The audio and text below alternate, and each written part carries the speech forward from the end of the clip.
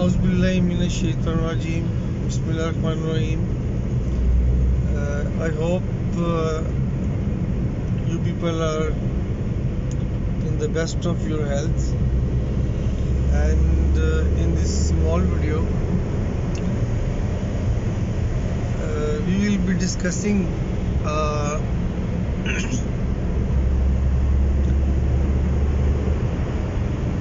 little confusion about some terminology about the orbit. And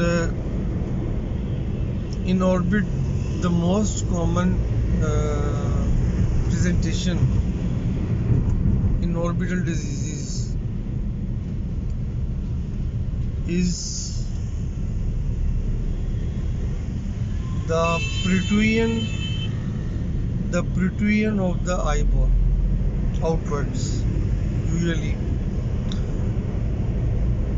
and we call it proptosis. As medical students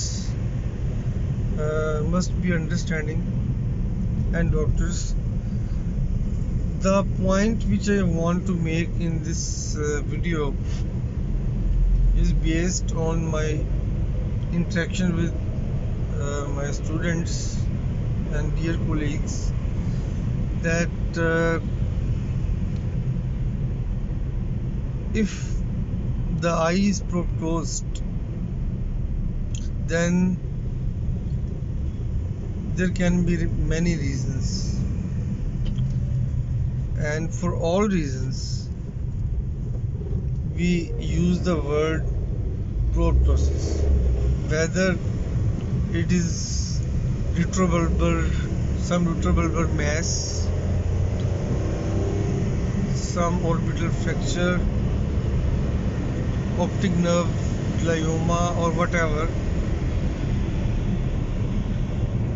If the eye is protruded out, we call that proptosis. Except if the cause is thyroid eye disease and the eye is proptosed, then we usually, and we should not call it proptosis, we should call it exaphthalmos, because simply by saying exaphthalmos means that this proptosis is because of thyroid eye disease. Both the examiner and your learned colleague will be very happy to know that you can in one word differentiate the cause of proptosis in thyroid eye disease from all other causes.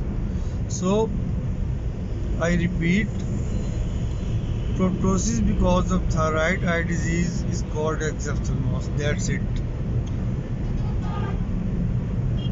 and that is exclusive. All other causes which cause the protrusion, we call it proptosis. So in this next video, we will discuss some other topic or disease. Please write in the comments box what you people want to know. I will try my level best to be in line with you. Thank you very much for right now.